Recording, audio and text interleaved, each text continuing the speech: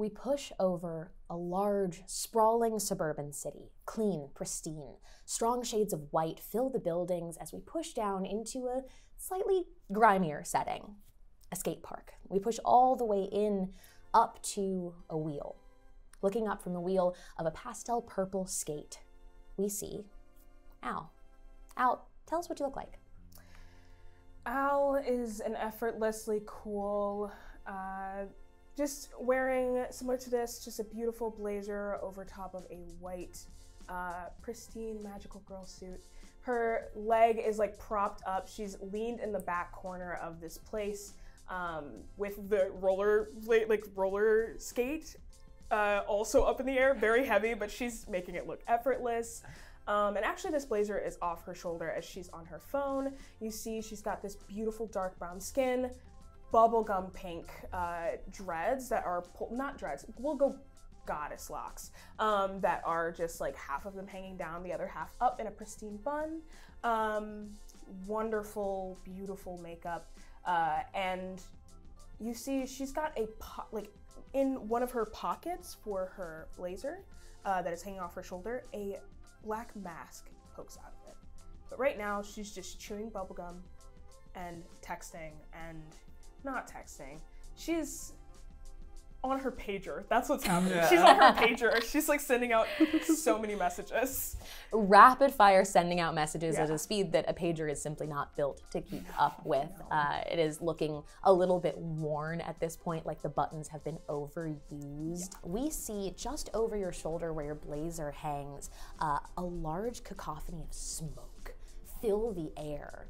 You can hear the thud of something large falling over, and in the distance behind the skate park, smoke plumes above it.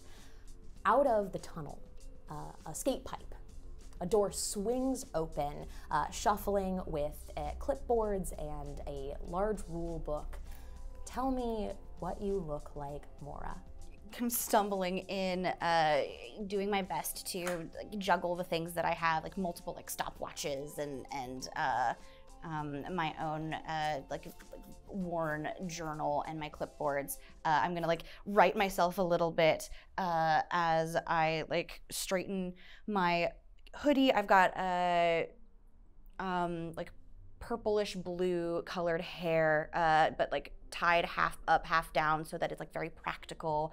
I've got thick rimmed glasses and olive toned skin, and just an air of very much like a navel gazer, a little bit highly strung, and very careful, and always just a little overwhelmed.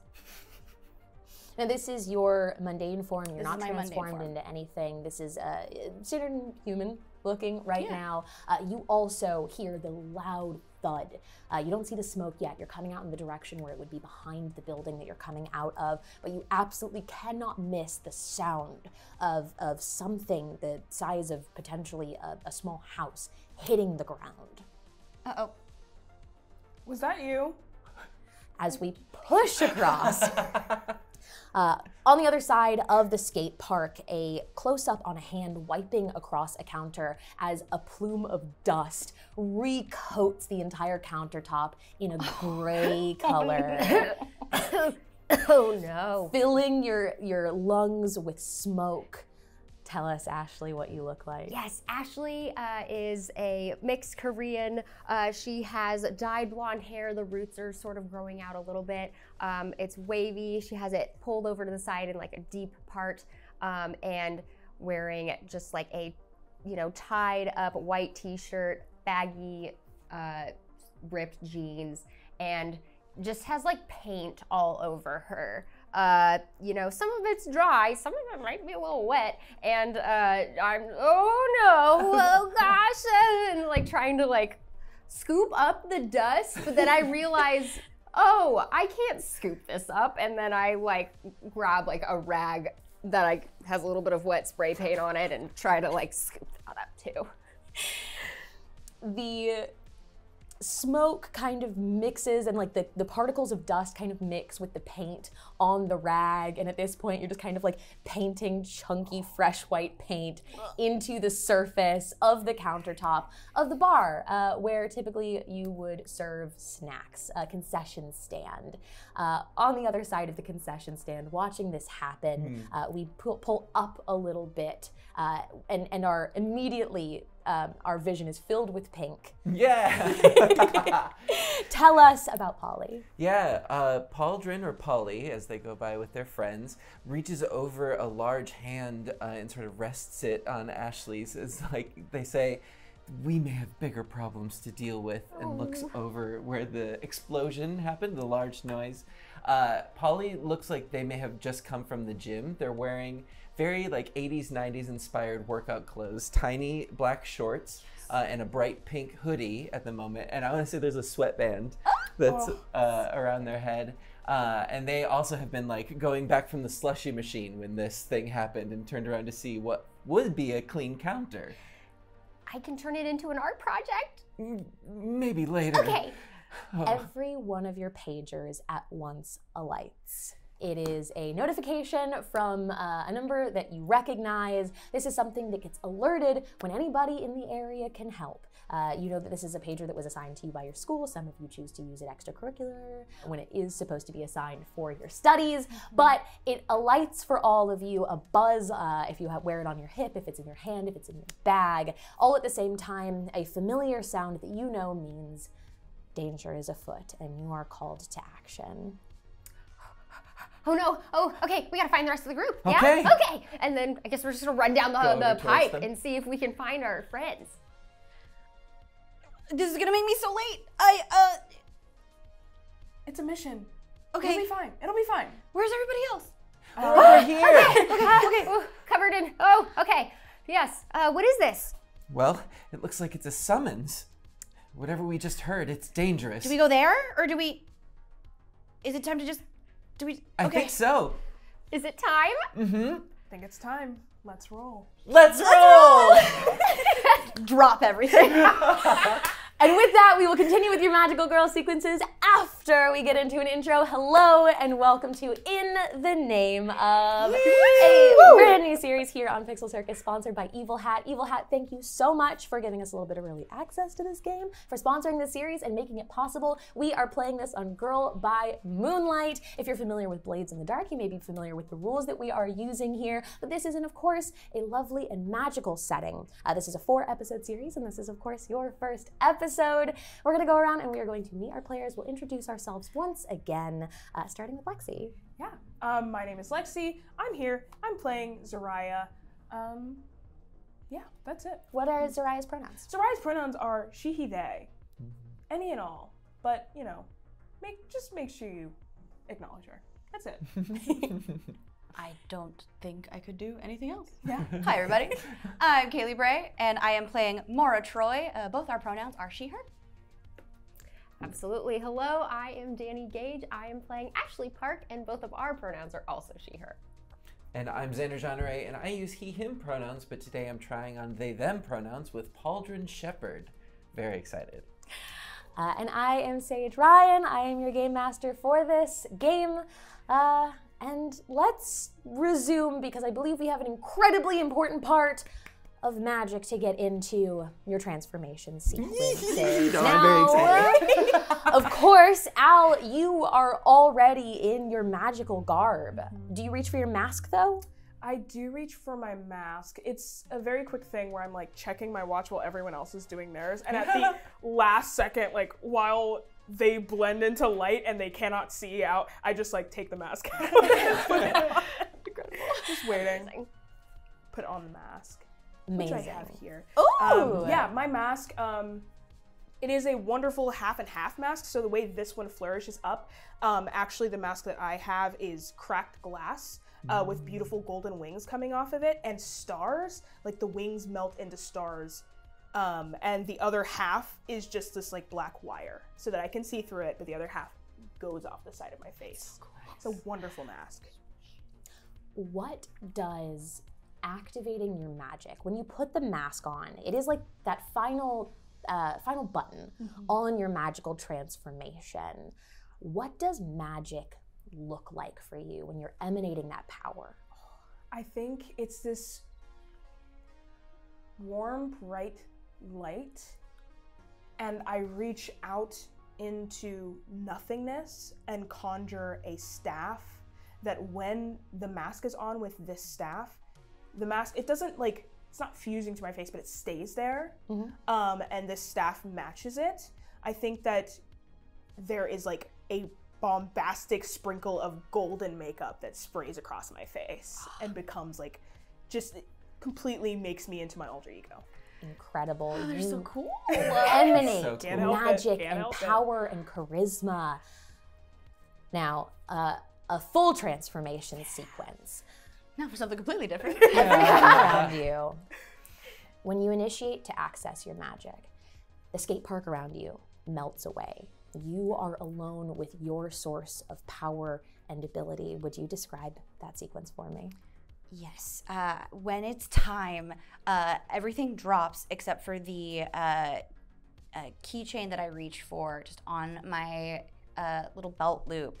That is a like teal turquoise skate wheel.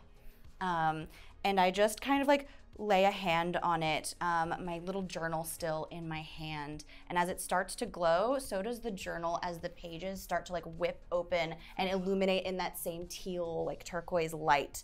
As my outfit changes to a very traditional like student uniform in that same like teal turquoise, and same hairstyle, but the glasses just kind of like melt away. Yes.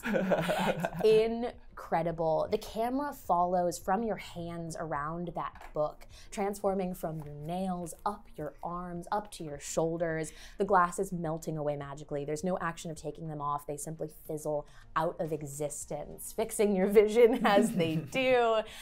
Your hair flows effortlessly around it with the gust of wind coming up from your book as your outfit slowly kind of manifests around your body, shaping to it, and the skate park reforms around you in your new form. Okay, I think I'm ready. Take that jacket off. Yes!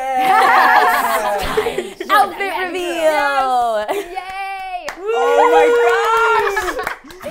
As the gust of wind from the book in Maura's hands settles down, Ashley, you as well. The skate park melts away around you. There's a buzzing of two beings kind of encircling you as you activate your transformation sequence. Yes, as I activate my transformation sequence, I have like on my like hip, there's a keychain, and one of them's like a fuzzy ball and the other is like a yellow skate wheel. And so I'll pull it off and I'll do a little spin and I'll sing do, re, mi, fa, sol, la, ti, do. And as I do ti, do, we get these little blips that were kind of swirling around me, and one flashes bright pink and the other flashes yellow. And you see these bright little kind of sprites appear and keep continuing to swirl around me and kind of dancing along to the music. And we get a magic transformation. Yes! The sprites encircling around you sort of like paint and reveal your outfit with each kind of circle they make around your body. It doesn't appear as one whole piece of clothing, it's literal stripes of it forming around you as they leave a trail of magic behind them, revealing your magical alter ego up through your hair, all the way down to your shoes. And as they kind of flutter up above you, you rejoin the world and the skate park around you. Amazing. And with that, I'll just say, Idle Melody's ready.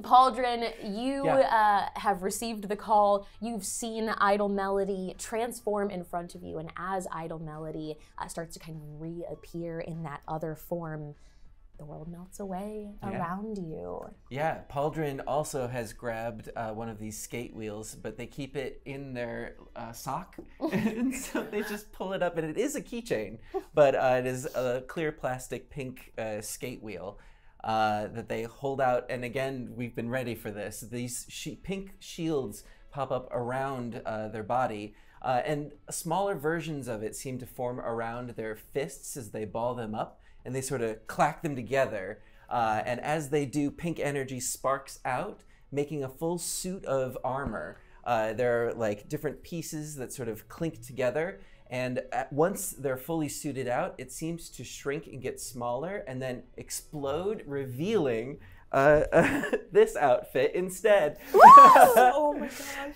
And yeah, the pink bow shines out. They have 2 white gloves that form over their hands that also act with this pink energy.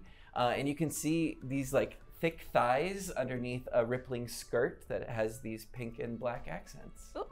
Yeah, they have a puff of pink hair that is accented by a single dangly pink earring.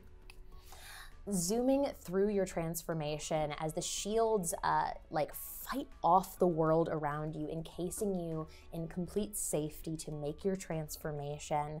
The shields open to reveal you to everyone else once you are finished. As you are back at the skate park, another thud comes from the distance. The same plume of smoke is billowing in the skies, and you start to hear people yelling. There are shrieks of people running. You even see people start to kind of pass by the skate park, that they are running in the direction away from the event that's happening in the distance. All right, everyone, just like we rehearsed, we have to shout our names so that people know we're here to save them. Okay?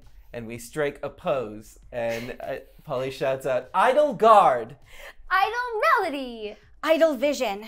Idle Alias." Let's roll!" And we cut to arriving at the scene. Now, I believe you all have a preferred method of transportation. Is that right? Yeah, well, I would think maybe Al was first because that might be fastest. Absolutely. So I'm just skating right on up. I think that my rollerblades, which are roller skates, which have the purple wheel, just absolutely bolting up to this thing. Are we going through the skate pipe? I think we have to. That's the only way in and out. Yeah, right? Yeah, that is the exit of your lair. Your home base is, of course, set up within the skate park, which all of you kind of manage together, and we'll get into the management of that in a little bit, but you do exit through the skate pipe. Amazing. I am zooming. I'm going very, very fast, and I'm being very efficient with how I skate. And I almost like Wizard of Oz style, like click my skates together that have that like teal wheel, and very carefully, also like a little bit more measured, am attempting to catch up with you, but not quite as reckless with my movements. As you skate off, I just do it, ooh, and then I do a little spin and then like push off into the first like skate. It's very almost like ice skatery. Yeah. Yeah, I think in a similar fashion, Pauldron sort of clicks their skates together, and the wheels sort of merge into blades, but they're like energy blades, so they're also sort of carving through like an ice skater.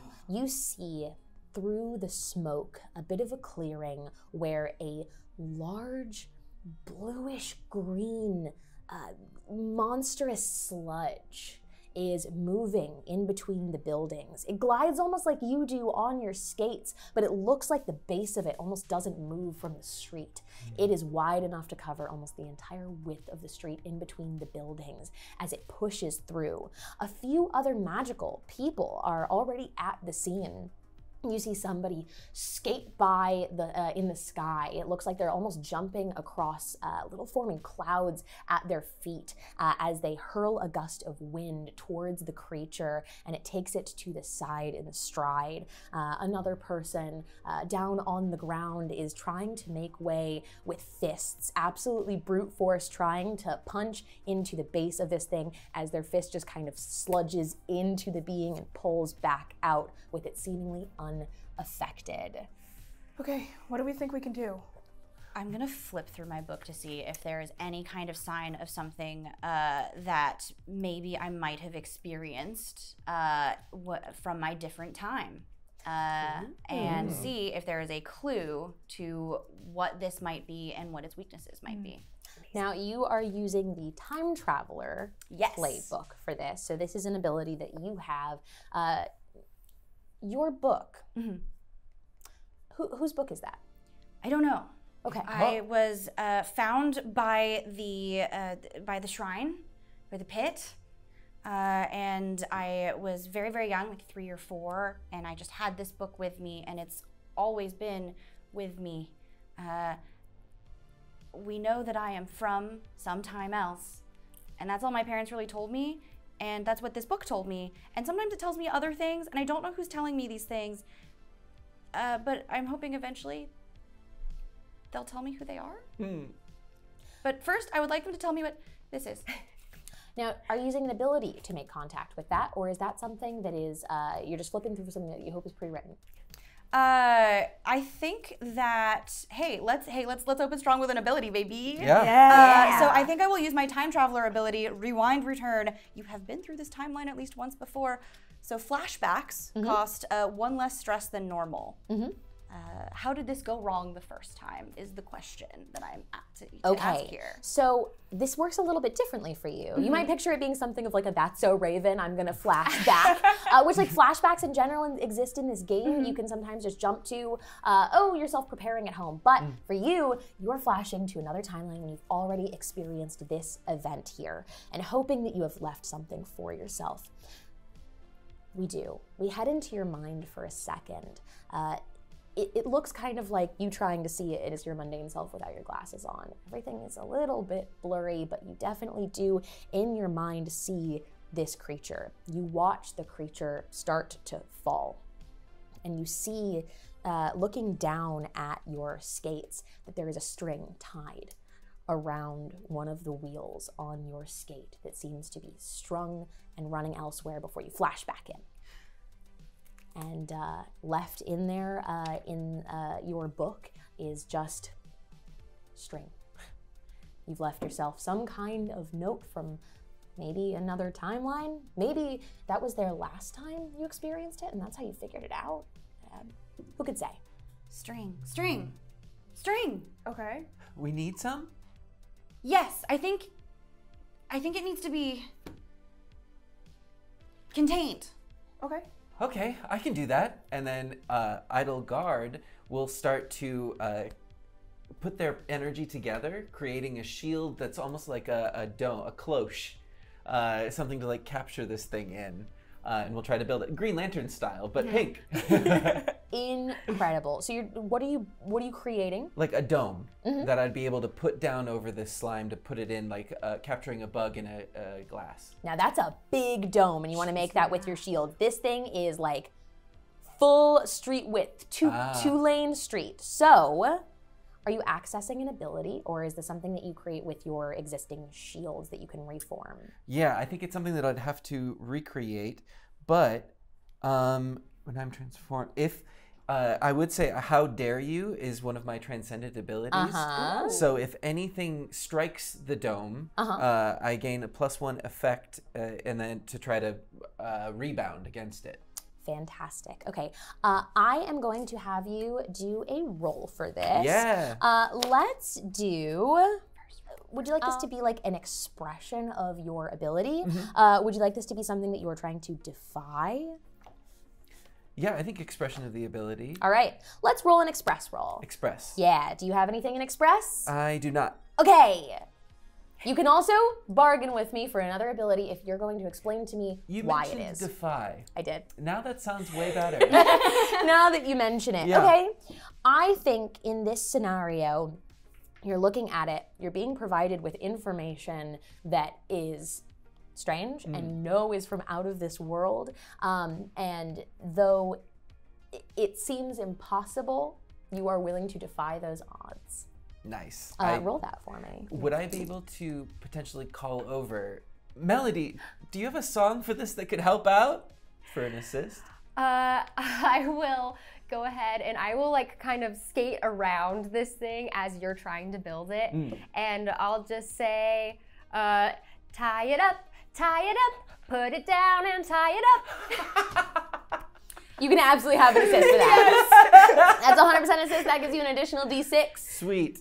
So that is a total of 2 right now, Yes. right? Okay. Because I had 1 dot in defy. Perfect.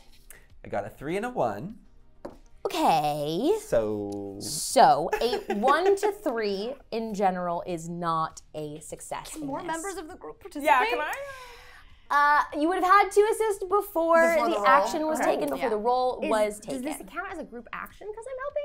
So that is an assist. whole- One Okay. person Different. helping Cool, is cool. an assist. If everybody works together, then we get a group action. So with that in mind, you start pulling your energy. It takes the same kind of like beautiful translucent pink color as your shields that protect you, and you try and create from nothing a dome to encase this creature in, to hold it, and it does appear in front of you. You do see it starting to take form. I think I got it. Slowly crawling up to form the tip of the dome. When the creature slides out of it, you lose your concentration and it breaks apart, slowly just disappearing. Your shields return to your side without it encasing the creature. Oh no! I can't get it. You tried. You did really Sorry. good. You were doing really well.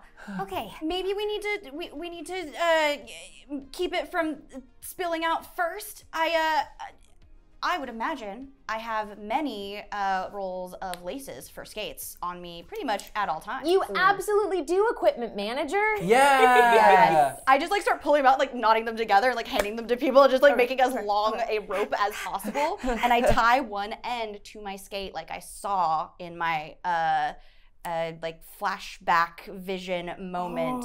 And I start offering like edges and loops to my compatriots. I think if we can maybe keep it physically contained first, that'll give you enough space to contain it properly with your power. Yeah, I'll try again. Okay. I think I would like to use a transcendent ability. Ooh. If I may. You absolutely may. What would you like to do? I would like to use the ability Watch This. So when I push myself, I can choose one of the following additional benefits. I can either perform a monologue without being interrupted, which might be kind of interesting right now, but I'm going to perform a superhuman feat of athletics. So using my magic, I would love to take the lead, like the tiniest little aglet. And I'm just going to start skating, and I would love for my magic to conjure a ramp around, like starting from the bottom, that everyone else can also skate up. So I'm going to double up on ability. So I'm going to do my transcendent abilities where I'm going to skate super fast all the way up and try to pull this thing super tight. But also I'm going to try to use my working from the shadows. When I secretly set up another character's action, roll +1d.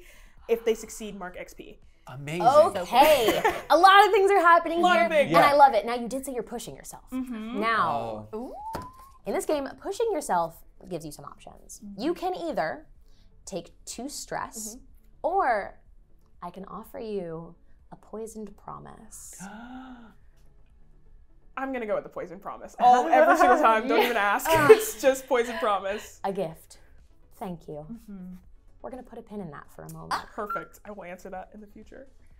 And you are able to create this ramp. You are setting up everyone else for success and the ability to follow up with what they can do, and it does. It appears. What does the ramp look like? It is this effervescent purple, like bright lavender glitter ramp that every time I take a skate forward, I push forward, it forms in front of me and then solidifies. And as it solidifies, it's like glitter, but it's also like gingham. Like it's just a beautiful preppy pattern. And my little scepter that I'm dragging behind me, I think I'm dragging it behind me, which is also solidifying it. So it's like a thing, I'm like ice queening up, where I'm like turning it into ice as I skate. And I'll just yell back to everyone, should be easier now. That's great. I start following up the ramp with that loop tied to my skate, so I can basically start circling it with that lace, with the trail behind me if anybody else wants to also have it. Yeah, and you said there's other loops. Yeah, that there's we have, other so loops that we go can like all that. like Okay. tie it up together. Perfectly. I'm Following going after. to also take a loop, and I will skate on after you. And can I try a thing here too as well? Yes, please do. Okay. Once per transcendence, you may uplift your allies with a speech, a song. When you do, it counts a spending link on each ally that can hear you. Then choose which link effect to use. So, I think I'd like to use a bonus die. Yeah. Yes. And so as I skate off the little, ramp, I'll just say, doing things is fun together, works so much better when we're together, and jump off. Yeah. So that is an additional D6 for your allies? Yes, for every, it says, when you do it counts as spending a link on each ally that can hear you. And I think also as I do this, the little blips, my little pixies, are like doing little note things like on a sing-along, you know? Bouncing on the words. Yes, they're bouncing around. Do your little pixies have names? Oh yes, they're Tito. That's what I thought. Oh my gosh, it's the best. T and Do. T and Do. Incredible. I love it. So much. Absolutely, and you see the street, though filled with people running and screaming and trying to get out of the way. You even see the other magical people almost kind of pause for a second at the sound of your song, bolstered in their strength and courage, including all of your friends, as you also take up the other loop of the lace as well. And slowly, the string is starting to wrap around it. So I feel like that you can see the four of us have been sort of circling around in this ramp, and at this point we've all broken off to do our separate things.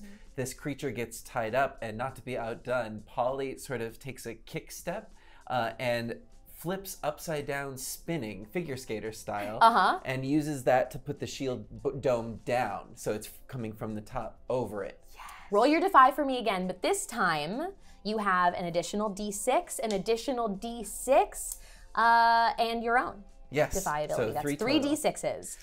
Please. I believe in you. Yeah. Okay, this is 6. Oh, 6, a 5, and a 3. Incredible. Yes. Amazing. As if the first time was just practice. You focus in, you remember you're studying, you're training, you've been receiving at the academy ways to control your abilities better. And this time with a bit more flourish, in the perfect styling of a magical person. Maybe last time you just didn't have enough sass in it. Yeah, I needed the ramp. As you kick off, and the dome does, without the creature having the ability to move, form coming down around the top of it, and it kind of like putting a spider into a glass. Yes.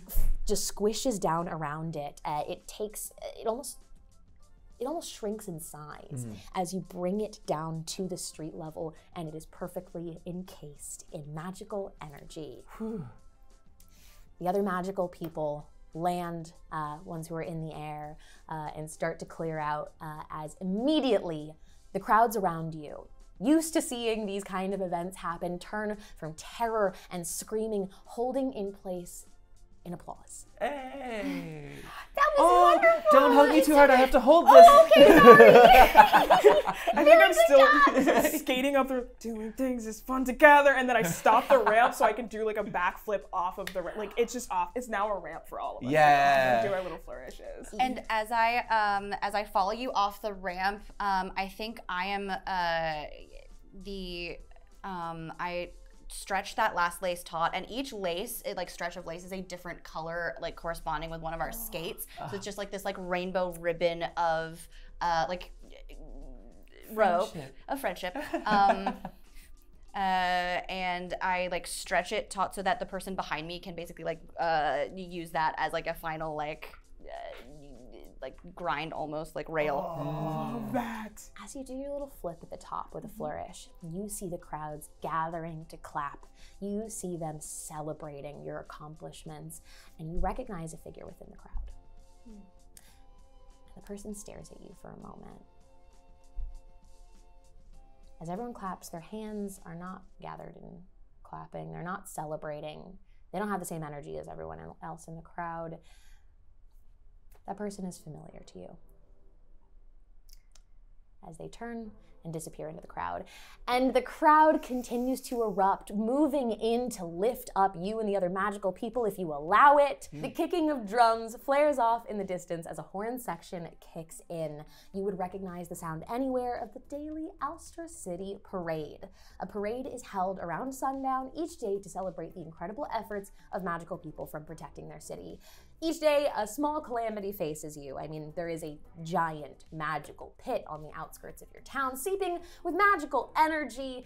there's inevitably going to be some danger that comes from that, but never a danger that has yet to be able to fend off or not be bested by the incredible forces of magical people, both those still in training like yourselves at the local Alstra Academy, or those who have graduated into full-time work as magical idols, as magical figures, as magical people, as they head down the streets. You travel through the city. You know this route well. You've been celebrated in the parade before, but this time you are the stars of it. As students, this is usually about people more like your teachers. Right. Your teachers are often in the parade. People who teach at the academy are also usually actively in service as magical girls. So you even see a few of your teachers walking in the parade that come by to congratulate each of you. A handshake, a pat on the back, an approving smile from some of the more focused classes that each of you take. One in particular, actually, to you, Pauldron, somebody who is built similarly to you, rippling muscles, very strong, that you recognize as somebody who teaches strength and focus. This is your teacher, Diana. Awesome. Diana is just Diana, who comes up to you and, though stoic in their face, looks to you and reaches out a hand for a strong and firm handshake. We do this one. Yeah, predator handshake. They grip onto your arm, and Diana looks at you with an approving nod and says, "I'll see you in class tomorrow." I'll be napping until then. I'm so tired. And they smirk a little bit at that and then continue back into some of the chants of the parade, clapping along in song as you all move past the rest of the city. The parade will pass by the roller rink, which I believe is called Zippy's? Zippy's roller rink. Zippy's roller rink. Zippy's roller rink is on the route on the way, so if you wanted to slip out of the parade and return, you can, or you can follow this thing for a full lap through the city. That is up to you. I'm gonna pass out. It's our first one. Okay. All right. One lap. One lap. And it seems like the people of this city, especially the folks in mundane form, whether they are magical people and are choosing to be mundane at the time, you can't usually tell. It seems like they have endless bouts of energy for these kind of celebrations. Like they reserve their energy throughout the day. They go to their day-to-day lives, they go and they work, and every day they look forward to gathering for this celebration as they carry you through the city. And you make an entire lap through the city, and it takes a good, I'd say additional 45 minutes on the walk. You're mostly going through the main square. Alstra City in itself is huge. It is sprawling. But this kind of central parade route that you're familiar with, that you probably celebrate others in, will come all the way back around to the starting point, and it will not pass the roller rink again, but it'll get you back to the place where it started. Close enough. So you can skate back. Yeah. Love that. And you know that you have about an hour at this point before it is time to open for the evening for the open skate. Oh, we gotta get this mess cleaned up. The thing about the counters, hey, scrapey? You Hey, need a Prez, scrapey? is it okay if we use powers for cleaning this one time? Yeah. Okay. Do what you have to do. Okay. Go! I need your help! Come on! And the little pixie guys, they're just gonna swarm around. They're gonna help us with those scrapers, and it's not really helping that much, but they're trying. They're making work on the small spaces They that sure can reach. Yeah. They can definitely get into little corners that would be tough for each of you to get into. So helpful. And fortunately, Pauldron, with your bolstered ability, is able to kind of scrape off those layers of like crusted in dusty paint on the counter to get that back to a surface that you could feasibly serve. And shoveling like rubble that was knocked down and putting it somewhere else. Yeah. Reconstructing. Now, Zippy's in itself has a kind of, let's say, abandoned chic aesthetic to it. Nobody calls it squatting when magical people run a roller rink. Hey. So you have been able to claim this as a fortress, as a home base, as a clubhouse of sorts. There is, of course, through the door that we saw you come out of earlier, there is a like lounge of sorts where you're able to gather. But I'd like to go around and I'd like to establish some things about Zippy's.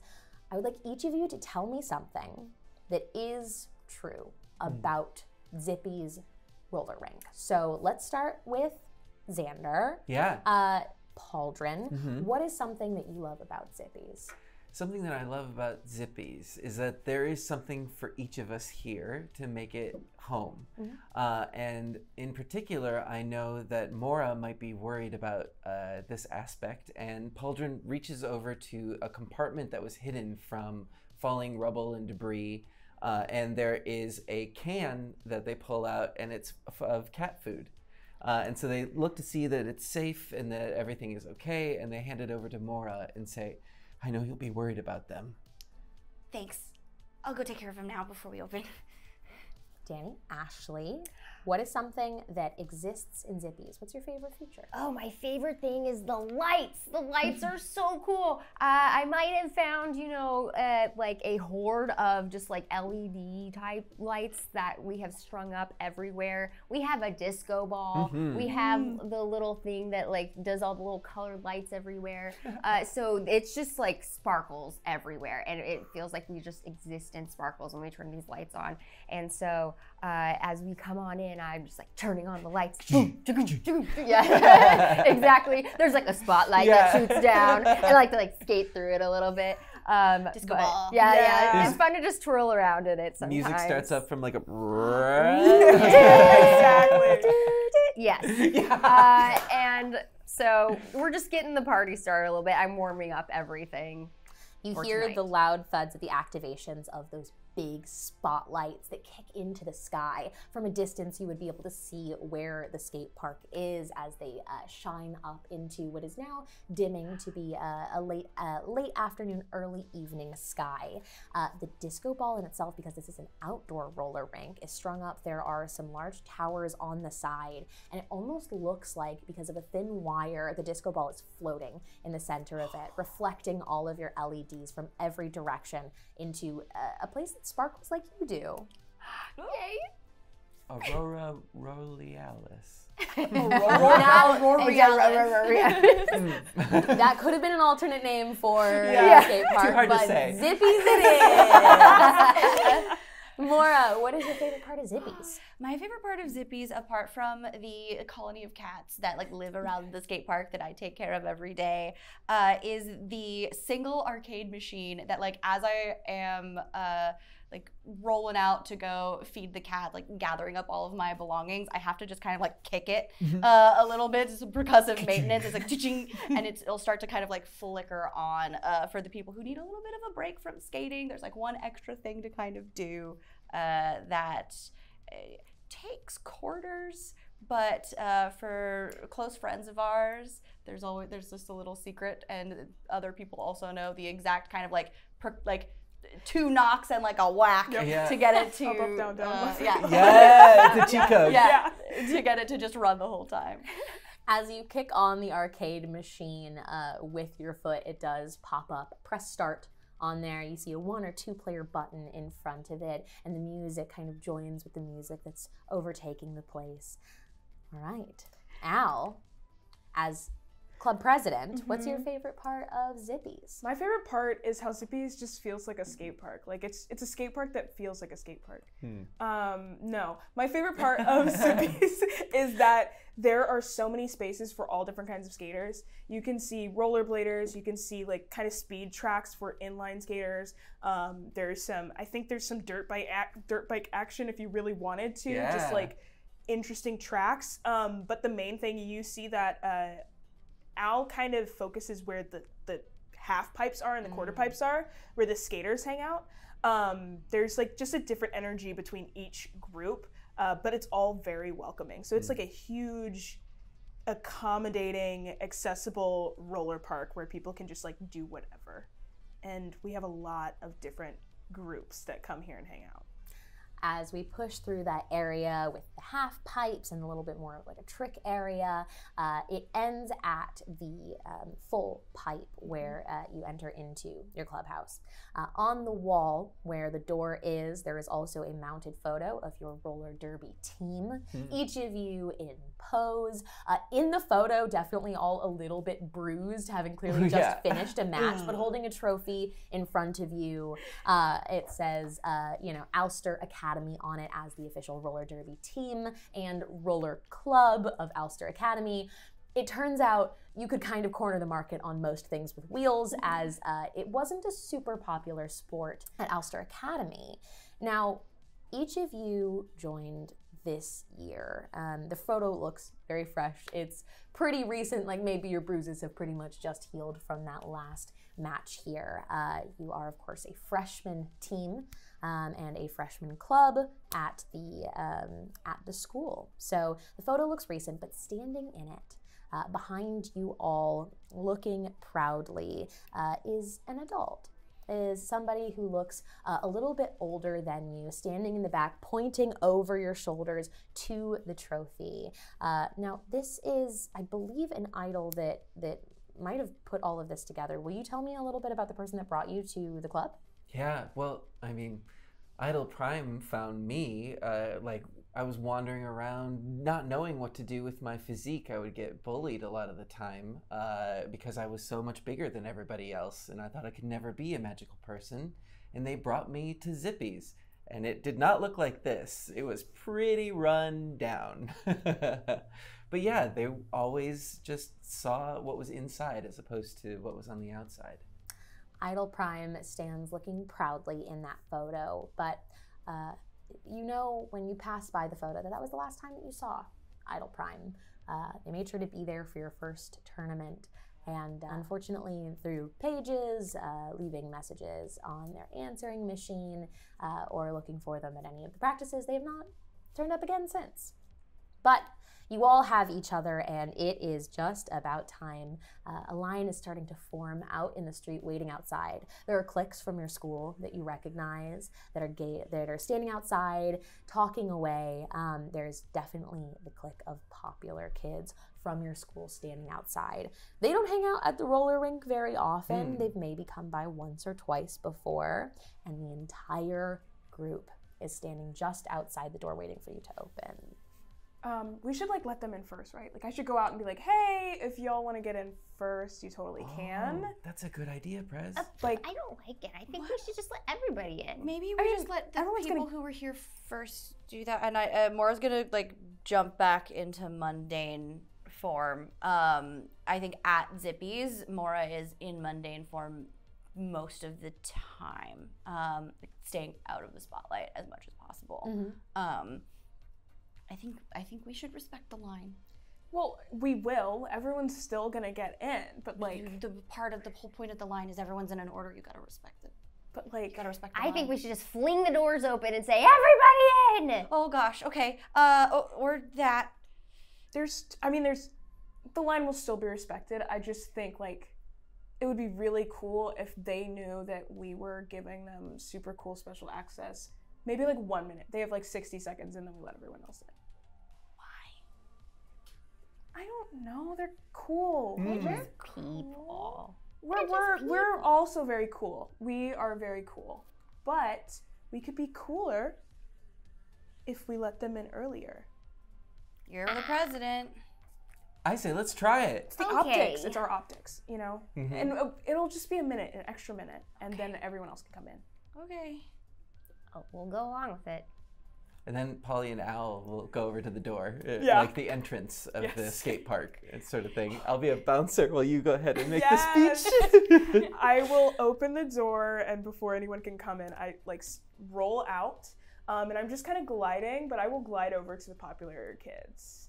But the first thing I'm saying, everyone, our doors will be opening very soon. Just wait right here, and like calming down the crowd, and then I'll go over to them and just see who's taking point so I can talk to them directly.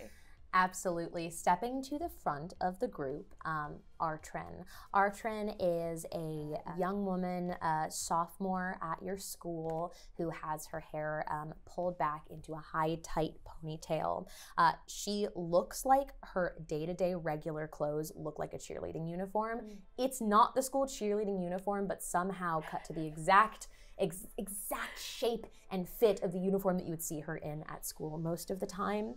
Her hair is a jet black in that ponytail. She has like strong cheekbones and very carved out features, and she's tall, and she definitely leans forward as she sees you approaching, taking point. I love your ponytail so much. Thank you. It looks so good. We noticed that you all are kind of standing out here in the line, and we're about to open, and we wanted to see if you all wanted to come in before we let everyone else in, just to get a look at the place. She smiles, flattered for sure, not dropping any of her confidence, looking back to the group of them and goes, yeah, that'd be cool. Okay, just skate after me. And I will turn around, do a little spin, and just flourish and look you in the eye. It's like, I'm like, Pauldron's trying to keep cool, but is inside like, whoa, it's working. Yeah. And I will look back and make sure they're following. There's 5 of them, and Artrin leads the way directly behind you, skates over their shoulders. One of them already has their skates on, like they skated here. They've brought their own from home, and they head in behind you. She definitely stays closest to you, but they all make eye contact with you as like the bouncer on the way in. And You're fine. You're fine. You're fine. Keep most it of moving. these people have probably never made eye contact with you, honestly, like directly. Everyone, this is Polly. Make sure that, you give a little nod to them as they come in. But this is going to be your key back in this place, so be very nice. It's a pleasure to meet you. I mean, go on in. Artrin proceeds in without saying anything. A few more go in, but one person stops in particular and goes, oh, so you're a key in, huh? And reaches out a hand to shake yours. And goes, my name is Olive. I'm trying on the name Olive. It suits you. Yeah?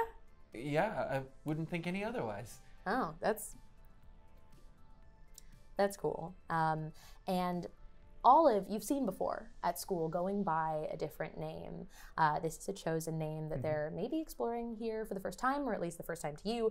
It's Popular Kids. You all know these people. Right. They just simply don't know you. Right. Minus Al. Everybody knows that. Everyone knows me.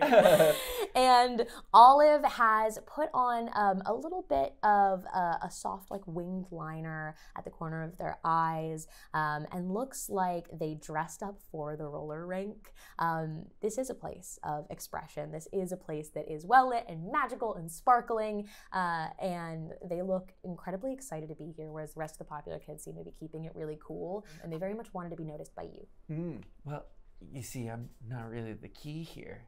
The key is melody. And they'll point inside over to like the DJ booth, and where I imagine you're just like tuning everything up and cleaning and Yeah, stuff. I'm actually just like, oh, welcome everybody, come on in, and just like, ooh, and just try to, something falls and like, okay, setting up things. The entire group of Popular Kids, but in particular, Olive takes note of your role here, of like Vibe Master as well. Either cleaning or doing the turntable. Like, Yeah, you can't tell if You can't even tell from this angle, yeah. Cleaning You the look like turntable. you're figuring out the turntable, Yeah. which makes so much sense.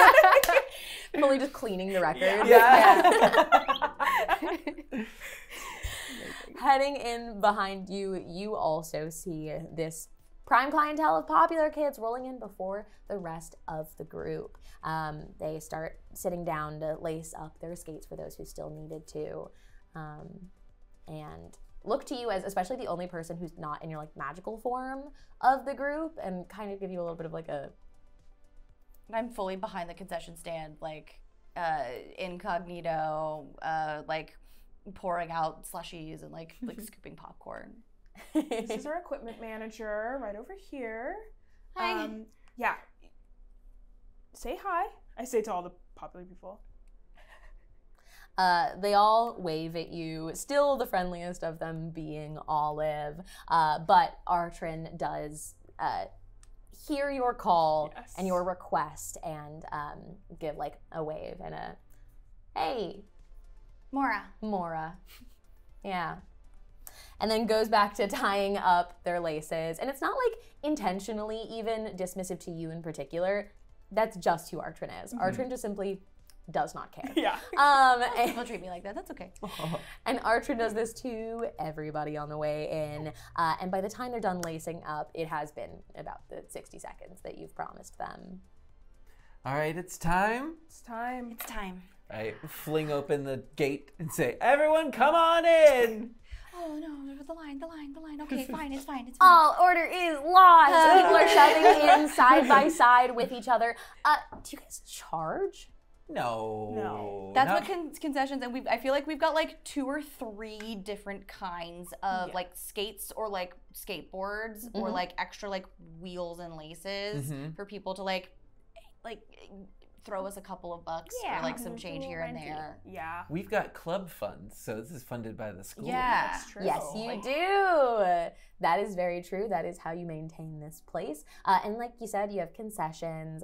There are people who can like essentially rent through you, and it's on kind of like a pay what you can for rentals, so that people can grab an extra pair of skates or a skateboard if they wanted to go through one of the half pipes, but primarily roller skates and blades.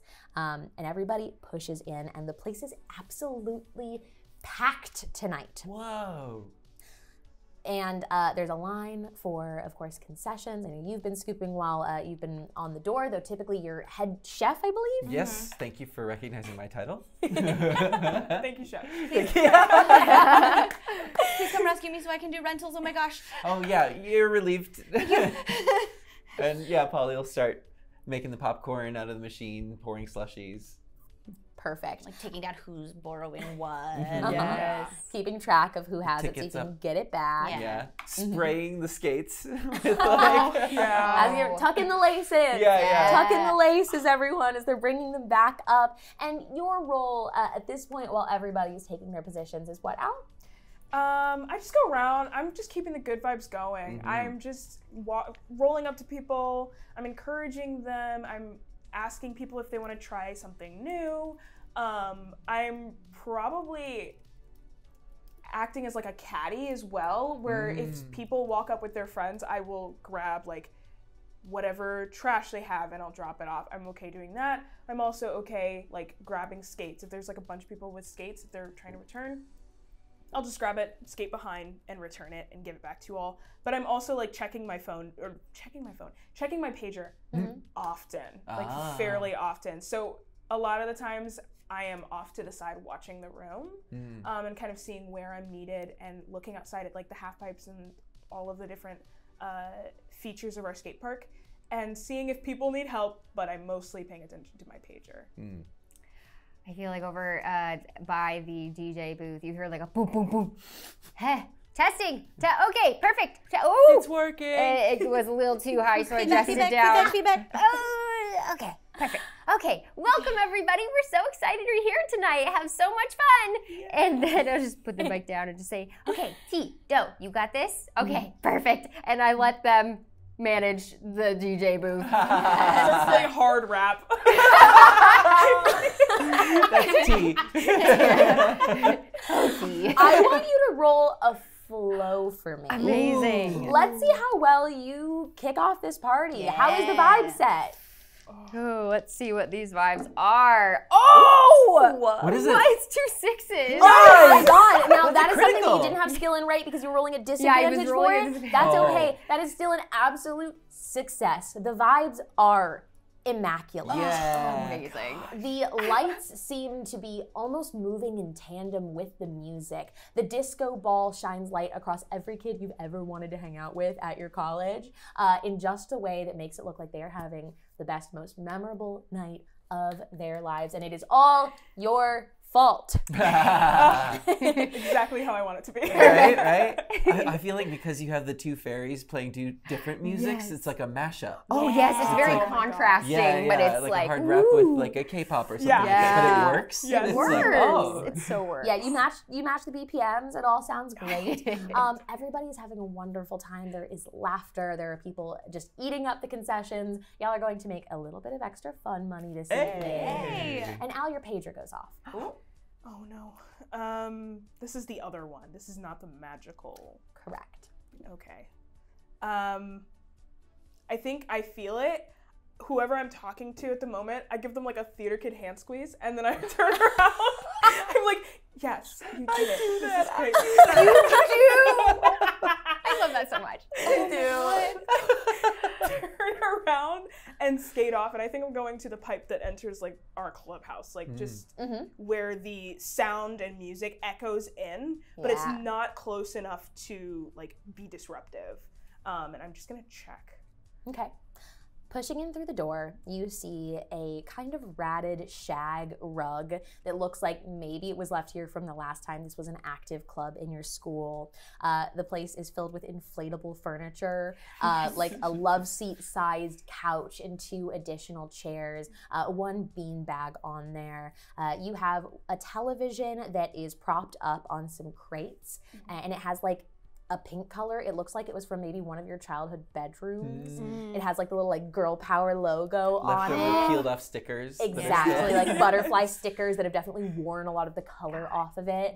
It's clear that it was like taken out of one of your houses to be in the clubhouse. Everything is kind of furnished by pieces that you've been able to like scrap together that your parents were getting rid of or you found by a dumpster in some way. But it's charming in that it looks like a post-high school paradise in that. But you do pull your pager out.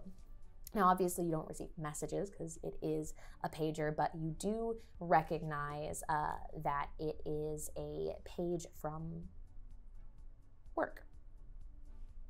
An obligation. Yeah. I'm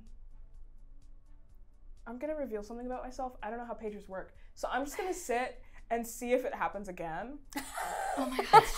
I don't know. Yeah. So essentially what'll happen is you'll get a message with a number and then you're expected to call the number. Oh no. And we have a landline and an answering machine in that clubhouse. I would say like we consider that like probably like the office. Yeah. So that would be where our landline So would be. I'm in this room. I will wait, and then like I know that the number is there, and I'm like, okay, I really do have to. And it's a number I recognize, and I'm not like looking at. It's not a brand new number. It's a number I've memorized. So I skate over to the crystallized landline and pick it up and start tapping numbers. Absolutely. It rings for just a moment before a familiar voice comes on the phone. No one else is able to hear this, of course, but you do hear a voice more familiar than you were expecting from that number. It's your brother. Ooh, Zane, okay. Zane is on the line and asking you to come, asking you for help, saying, hey, I've got to dip out. Can you maybe take care of this business this evening? And is like kind of cryptic about it. Where are you going? Why do you have to dip out? I've got an errand to run for Grandma. Okay, well, another errand you could be running. It's just working at the like you could just keep working. That's an errand. That is an errand, and that's not the errand I need to do tonight. I've already told them you're coming in, and then hangs up on you. Okay. Slam it shut. Dial Put the thing tone down. sits there. It's always me. And you are free to do with that what you will. You know that you have been asked for assistance in a matter while everybody else is outside partying. Okay, I think I pocket this pager so nobody else can see it. It is in my blazer pocket behind my mask. And I'm gonna skate out. And I just like immediately, like when I'm in that full pipe, I am just staring off into nowhere, and then when I step out, I am just like immediately smiles up, and I'm looking at everyone, and I'm like, okay, and I will skate to Artrin, and I will say, are you having a good time? I thought you were president of the tennis club. Yes, and also the Villains Empathy Club. I've got the Villains Empathy Club, AV Club, of course, Soccer Observation Club, the Upside Down Aerobics Club. Yeah, I'm kind of everywhere. Okay, how do you find the time to do this? Oh, it's really easy. It's actually, like, super simple. And, okay, well, maybe you should tell me about it sometime. I would be down. If you, like, are you talking about an official capacity? Because I'm also a part of the Secrets Hidden Club. Or just, like... I was just going to see if maybe you wanted to join us for lunch tomorrow. We usually walk off campus. Yeah, that would be great. can my friends come, or is this? And she looks around at each of you. Polly's chugging the slushies. There was some dare that has happened. And What is Melody doing? Melody is yelling, chug, chug, chug, chug.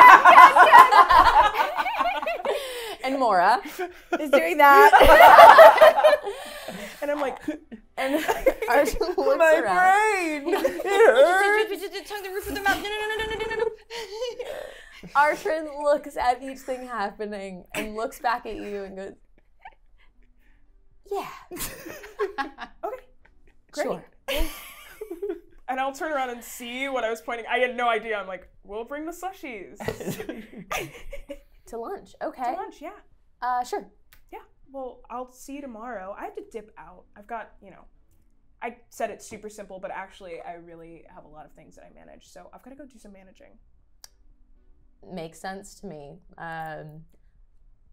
Yeah, and they're like, once again, like, keep getting distracted by looking back at Pauldron of like, I think you can do it again. No. You should definitely watch that. That's important.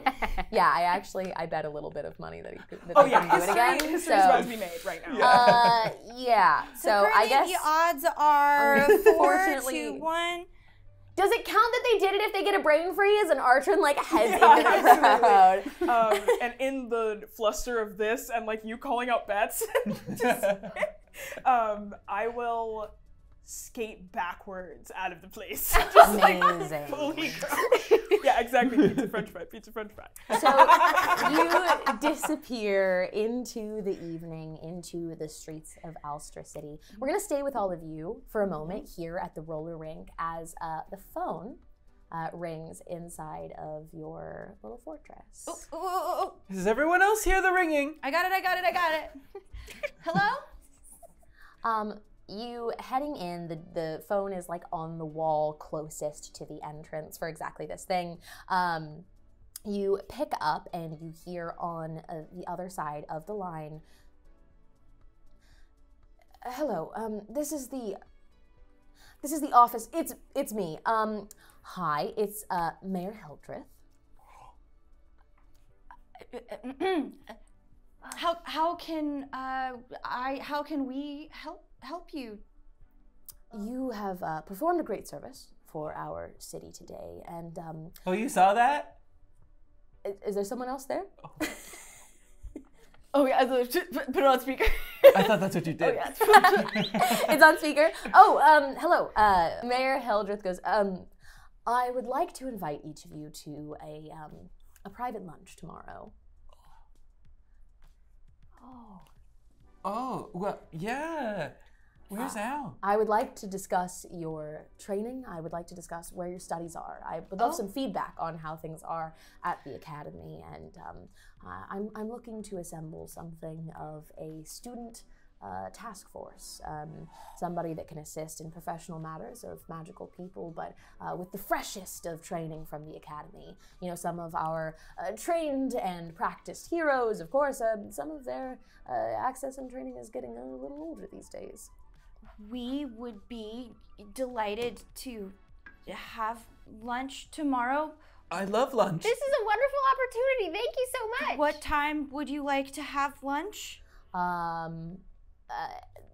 They put the phone kind of down for a second, like check in with their assistant, and put the phone back up and go, let's say 1 p.m. That should be in between the breaks in your classes, right? Is that when the school You have lunch at 1 p.m., right? I have lunch at 1. 1 p.m. Okay. Yeah. I don't know about Al, though. Okay, but Al is always able to get a free period whenever they want. Al I can don't know make it why. work. Okay. Yeah, 1 p.m. is perfect. Perfect.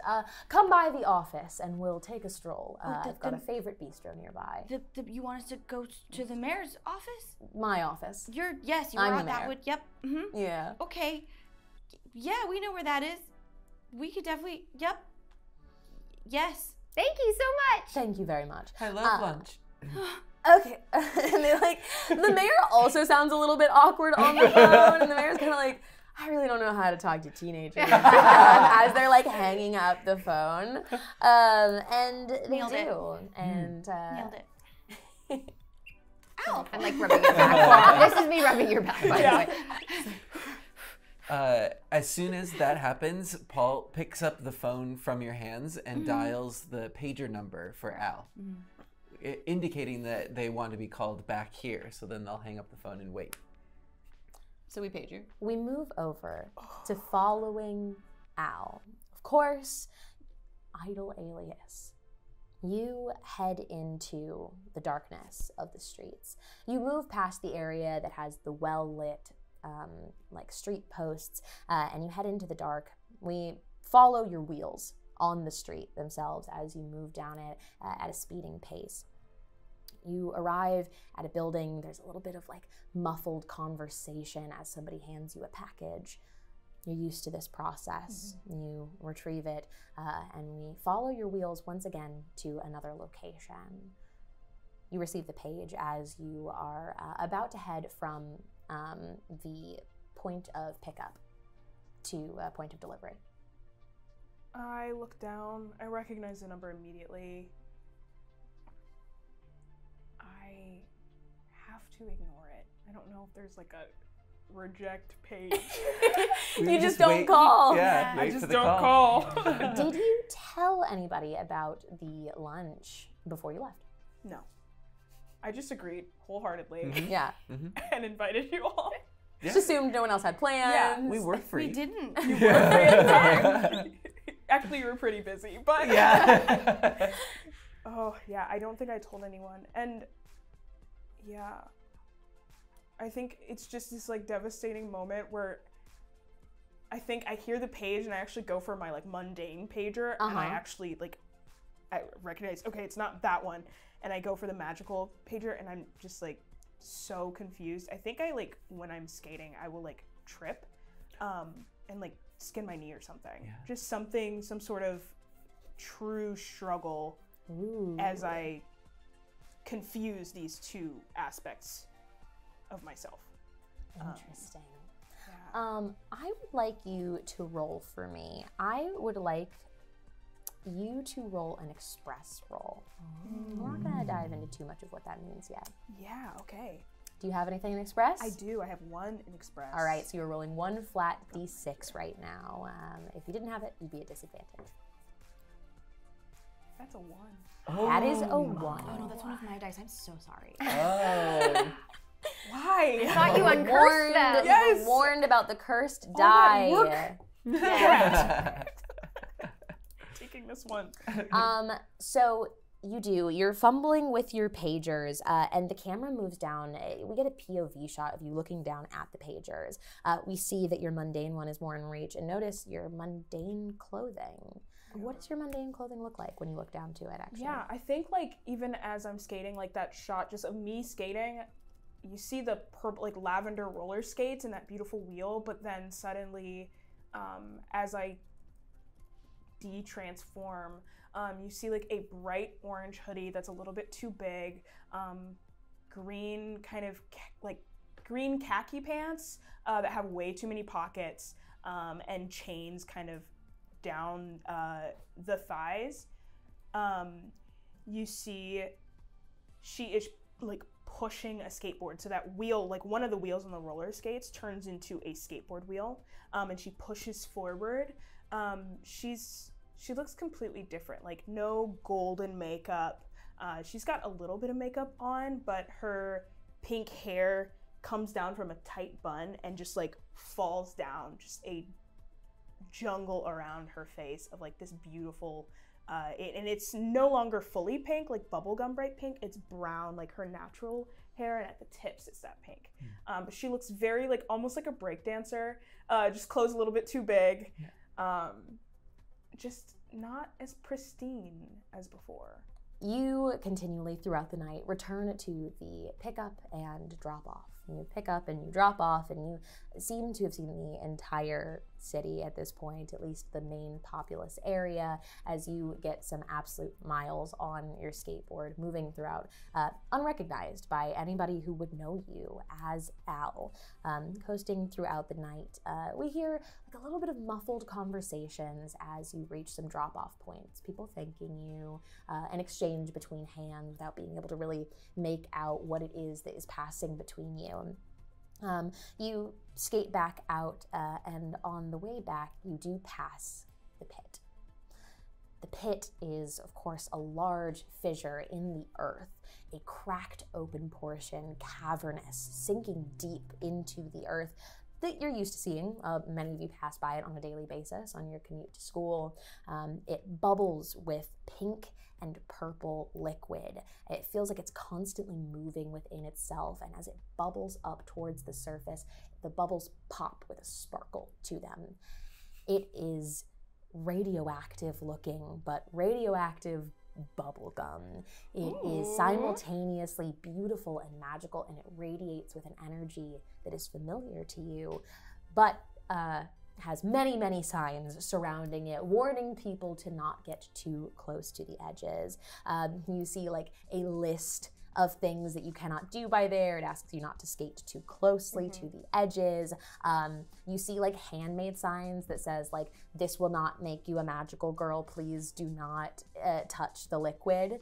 Definitely some that were put up by the city and some that were put up by like people trying to issue warnings. And you do see a kind of like lift from under the liquid as it kind of bubbles throughout. And there's something pushing some of the liquid up towards the surface. Sometimes this happens when there are just kind of like larger bubbles moving through the waste, but you see something creating a struggle under the surface. I think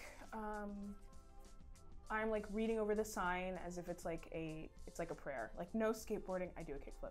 And then I just I keep going through it. Absolutely no, like all of these, the rest of these. And I think I have like the headphones on, like the 90s, early 1000s, like huge wired headphones. Yeah. And like a little Walkman.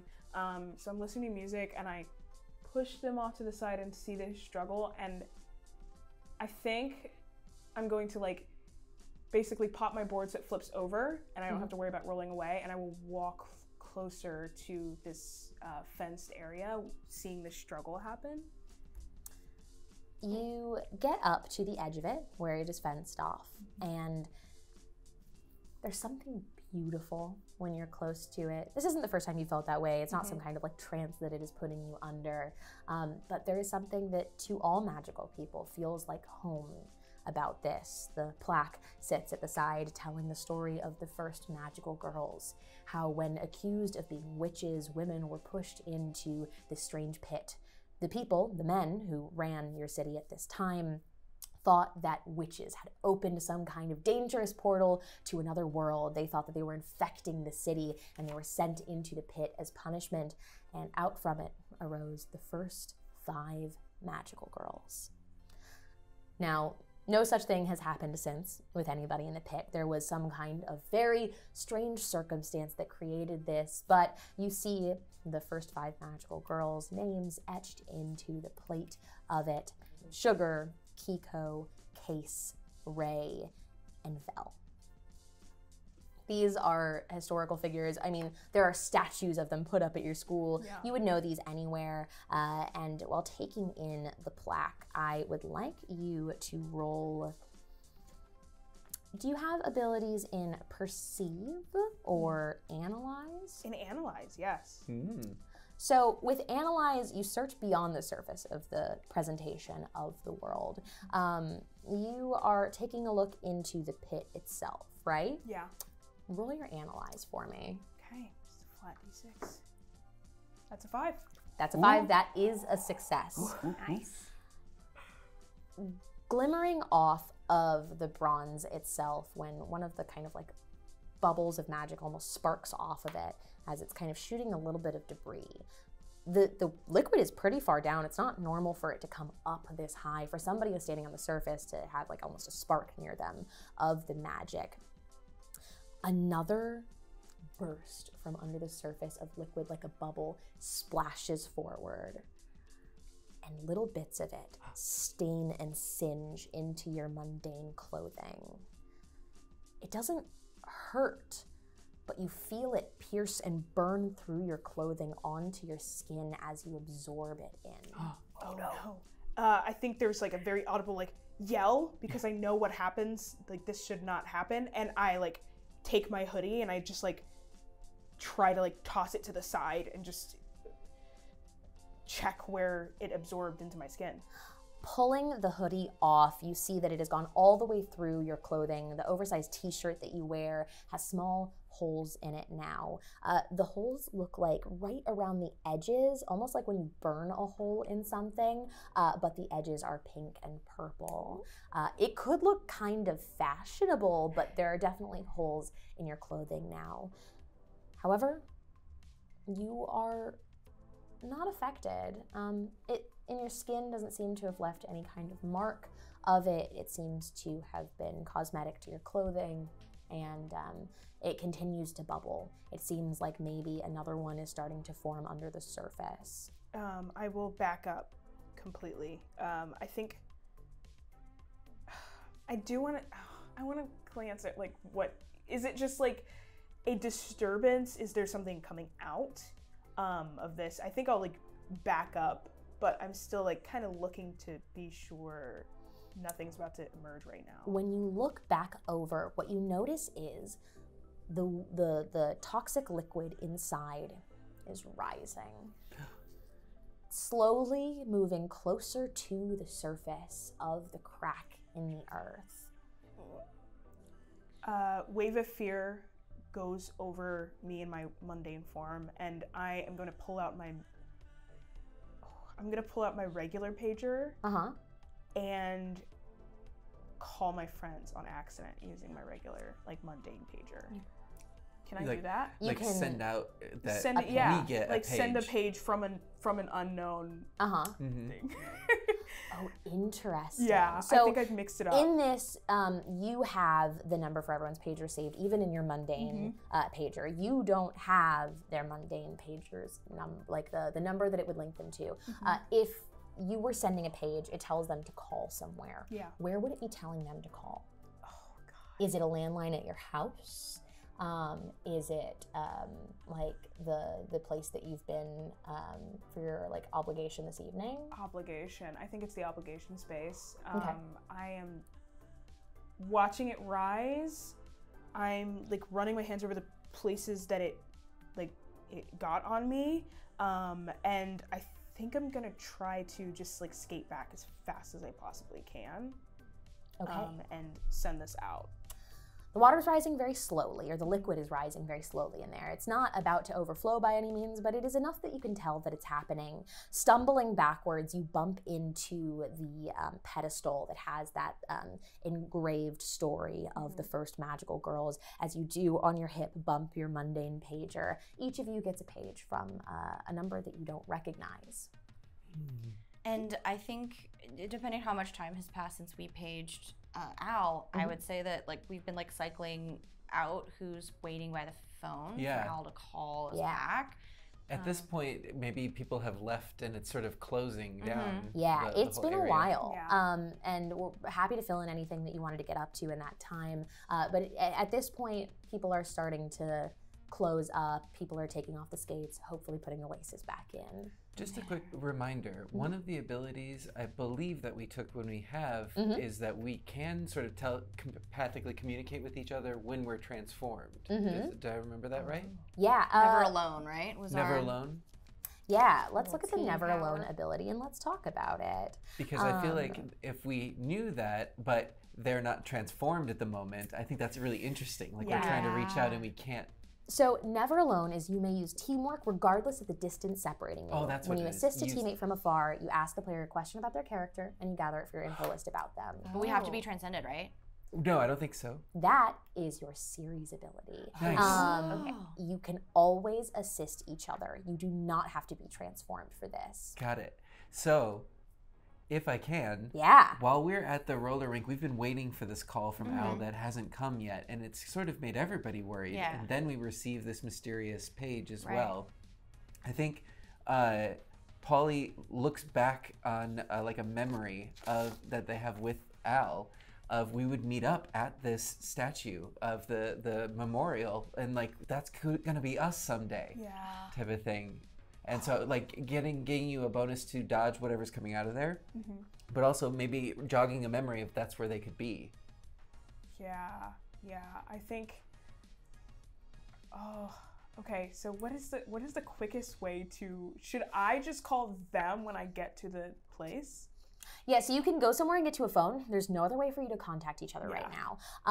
I will say, you are all connected. You have formed an idol group. You do feel something in your heart, in a place that you feel when you all combine your powers together.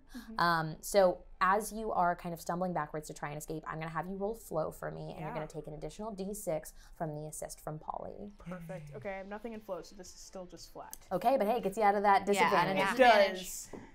6? Oh, that's Yes. success! Yeah. This is great.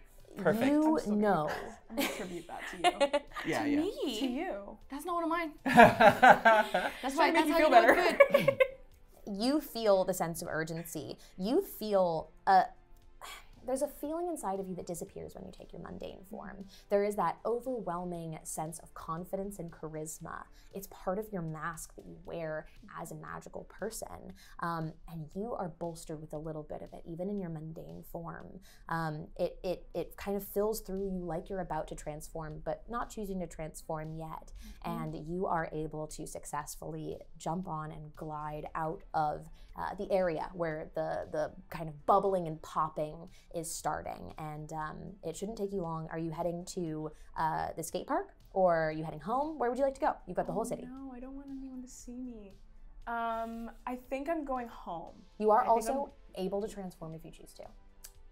Great, then I'll do that. I think I've Solo bumped the transformation. thing. Yeah, I think I've bumped the slab that has the lore on it, and I'm like just backing up and like trying to get away. And as I'm starting to skate, I like pick up my board and I start running, and I'll throw it out in front of me, and that one wheel just begins to light up. And as I jump onto it, I'm like literally jumping into skates. I think it's just this beautiful swirling mask that comes. Well, actually, I'll say the wheel just glides up my form, similar to like the ramp that I made earlier. Yes. And it comes to my hand, turns into a mask. I bring it down, and I'm just wearing my magical girl costume, just beautiful purples, lavenders, and that scepter is once again like made out of almost nothing. And I see, like, I don't have my skateboard anymore. I have my roller skates. I am going to look at those spots and see like if just anything happened. What's going on? Your magical suit does not have holes where it was burned through. I know. But it does have something to it.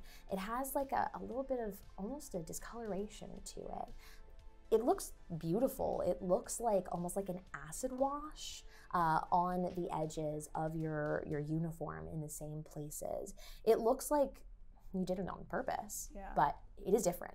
That's not what your costume looked like beforehand. It spreads into areas a little larger than the little holes were in it to create these kind of patches in it that look like a tie-dye almost of the colors of pink and blue. Then I will connect to the rest of the team. I will just give up the pager entirely and just connect to you all. And if I can, like, send a like feeling of urgency to you all. And I don't know if there's a way for me to communicate my location to them.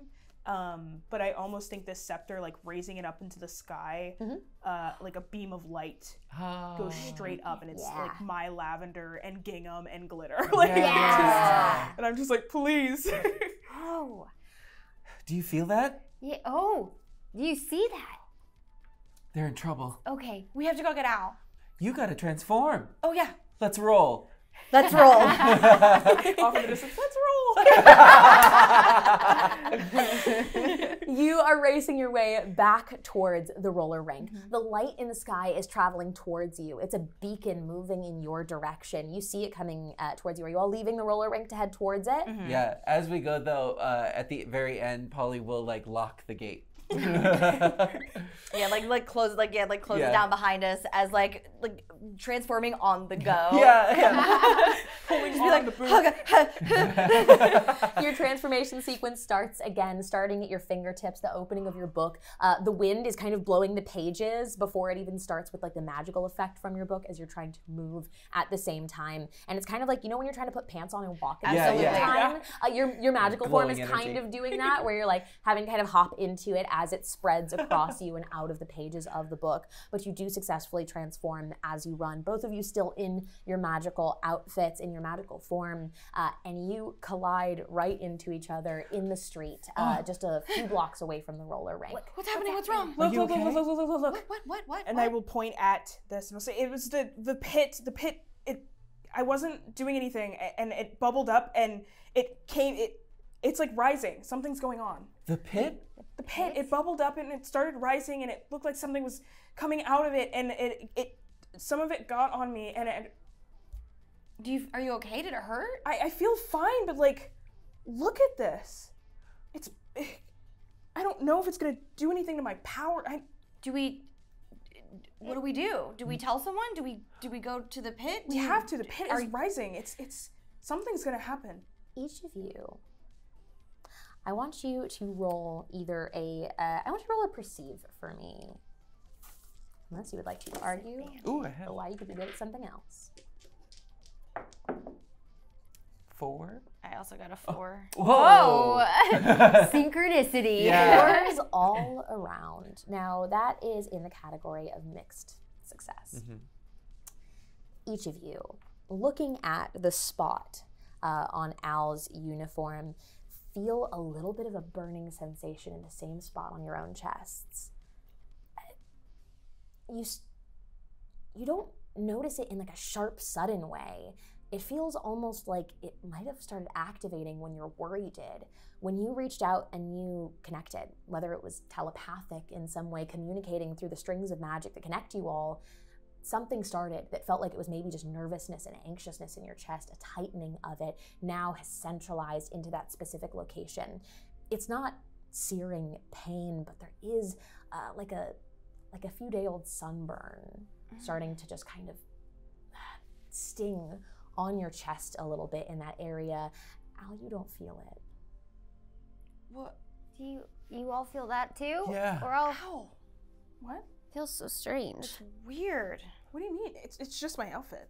But no. No, it kind of hurts. Physically. Yeah, we can feel it too. You don't hurt? I don't feel anything. Can I like? Yeah. Yeah. No. Nothing. Ow. You touch it with your hands?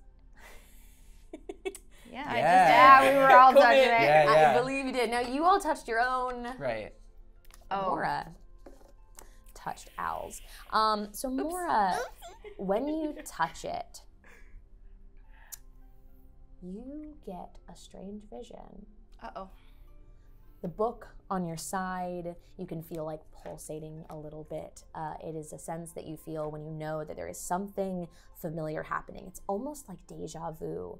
It's like you've experienced this before. I hear like the rustling of pages is like almost like, even though I don't see them, I like can feel them flipping.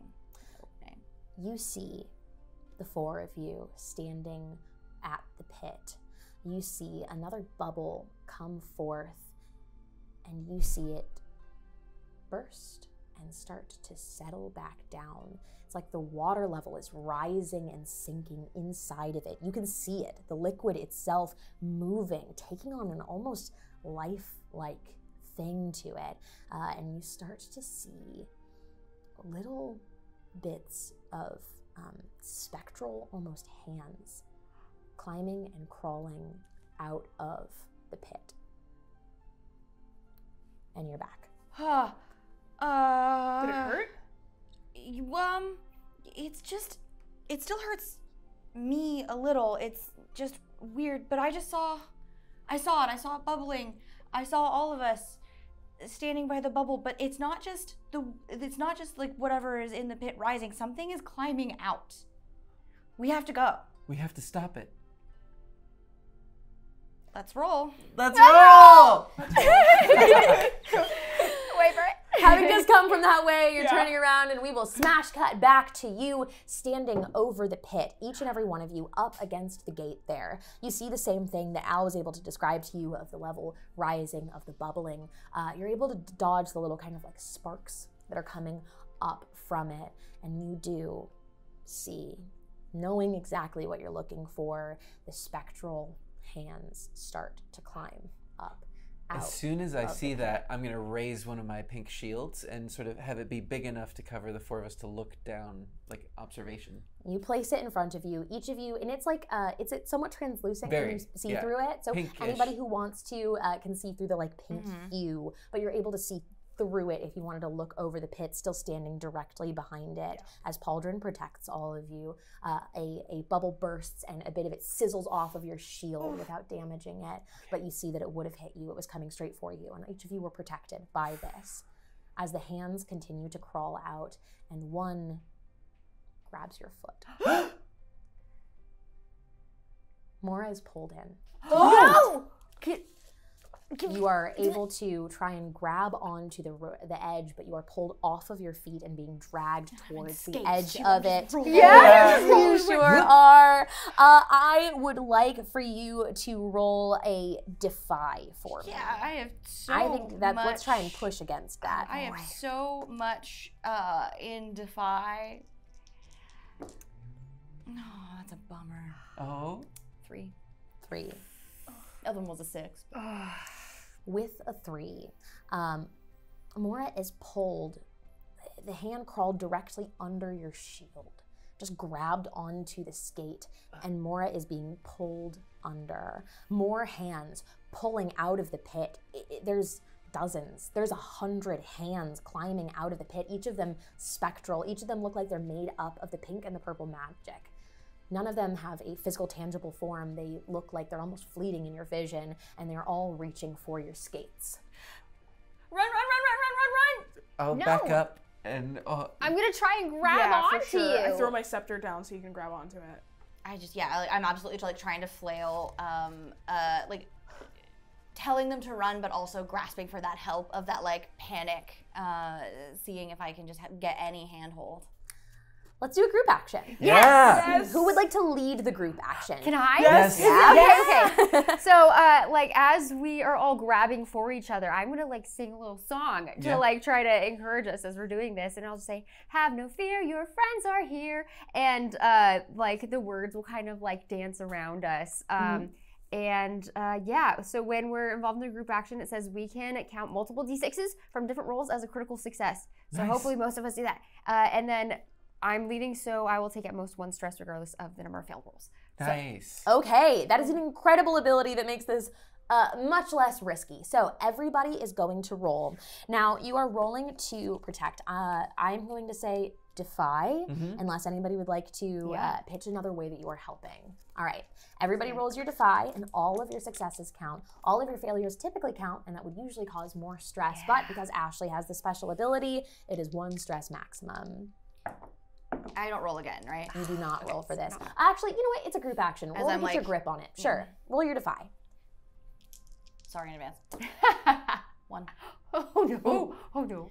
2. Shoot. 4. 2. Ooh. Uh-oh. Yes. Yep. Uh-oh. Pauldron. Yeah. Holding on to your shield. You're wedging it kind of into the little fence that holds back. And you're trying to get a grip into it, but your arm, you can feel sweat kind of pooling into it. It doesn't feel like a physical shield usually, it's magic, and it almost feels like you are trying to maintain grip onto something physical as the hands come over all of your legs. They reach up over your skates, pulling each of you off of your feet. And all of you are dragged into, falling, but not for long as the water rises, the pit. The pit, a place of worship for this city, a place with lots of signs advising you not to get this close to it. And for a moment, you disappear into the same place that you do when your transformation starts. The world melts away around you. You're alone. You're alone with your own source of your magic.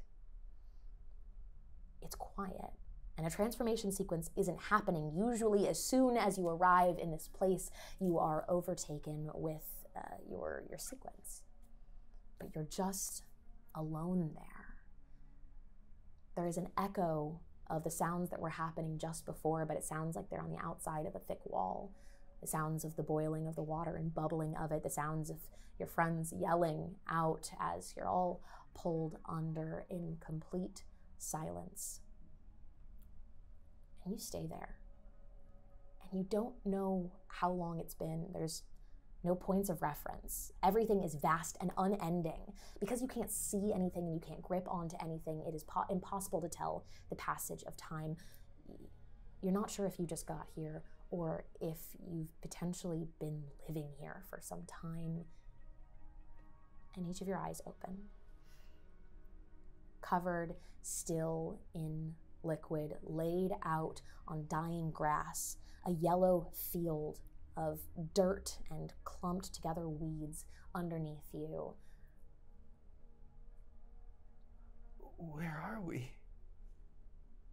I don't know. Is everyone okay? I think so. Each of you are going to take 2 points of stress. Oh, well.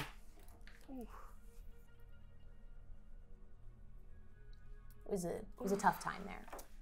But none of you seem to have any physical injuries from this. You feel exhausted. You lay in this rough, poking grass. The sky above you looks almost like the liquid. It's not the viscosity of it, it is sky, but it takes a dimmer version of those colors. It doesn't sparkle with life and magic and radiance, but it does move above you. The clouds in shades of pink and red over a purple sky. The sun nowhere in sight, but a dim daylight still spills in through the clouds. Hey, Prez, do you think we're in the pit? For the first time in forever, I am absolutely not sure. Do I still have my book? You do. Oh, is there any landscape around that looks familiar? There has to be something. There has to be something. We're gonna answer both of those. Looking around, the landscape is deeply unfamiliar to you. It's almost uncanny because you want to recognize it. It's laid out similar to your city. The buildings are in the right places but look nothing similar, whereas the streets are squeaky clean of your city, where the buildings shine with a bright white, where everything is pristine and maintained and built around the aesthetic of your lives. These buildings are dark, decrepit brick. These buildings take the same shape and placement, but look condemned, look to be falling apart. Large gaping holes in the side of buildings with rubble in them. You can see inside tipped over pieces of wooden furniture. There aren't any people that you can see, only a city that looks like it has already fallen to a terrible fate. And as you open your book, you just see the words, "I'm sorry," and "good luck." And that is where we are going to call it. Oh my gosh! Get I'm sorry. Good luck. That's from me to you, Kailey. Best of luck to you on this one. Hey, thank you all so much for joining us for our first episode of In the Name Of. Thank you so much to Evil Hat for sponsoring this series. We have 3 more episodes to figure out what the hell is going on here. Now, we have been playing into the At the Brink of the Abyss playbook. We are going to be moving over into a different playbook of this. Something that's really fun about this book is there are 4 different settings that you can play this in. The first one, of course, is the setting that we did our own spin on initially. Your kind of traditional magical girl world. We are going to be moving into Beneath a Rotting Sky and exploring what the world is like elsewhere for our pristine magical girls. Let's go around one more time and meet all of these lovely folks. Oh my gosh. I'm I'm sorry and good luck. My name is Lexi, otherwise known as Micromage, and I was your idol alias. And I am Kailey Bray, and I was your idol vision. Goodbye and good luck, I guess. Hi, I'm Dani Gage, otherwise known as Better Thorn on the internet. And Flash. and I played Idol Melody. And I'm Xander Jeanneret at Xanderific all over the place, and I'm Idol Guard, and Idol very confused. This has been so much fun. Thank you for joining us. I'm very excited to explore some of these themes. We got to have a little bit of fun. We got to live a day in the normal life before it was ripped away from you forever. Okay. And Good. we'll see what that's like, and we'll see you next week. Thank you so much. Goodbye. Goodbye and good luck. I'm sorry. I'm sorry, good luck.